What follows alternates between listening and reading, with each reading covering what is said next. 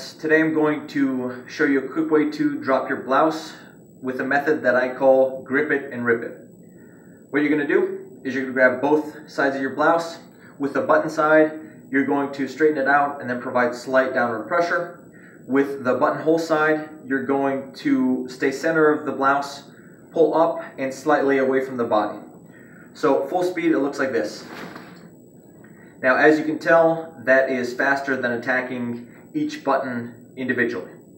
A couple things to note. First, you might need to shimmy the blouse a little bit to get that first button undone. And second, this might not work on a brand new blouse because they tend to be stiffer. So you're just gonna have to try it with whatever blouse you've got on and see if it works. Alternatively, if you want to save a little bit of time dropping your blouse, you could just undo the first top two buttons and then slide the blouse over your head. So I hope that was helpful. If you have any questions, let me know. And as always, remember, it is not about you. Take care.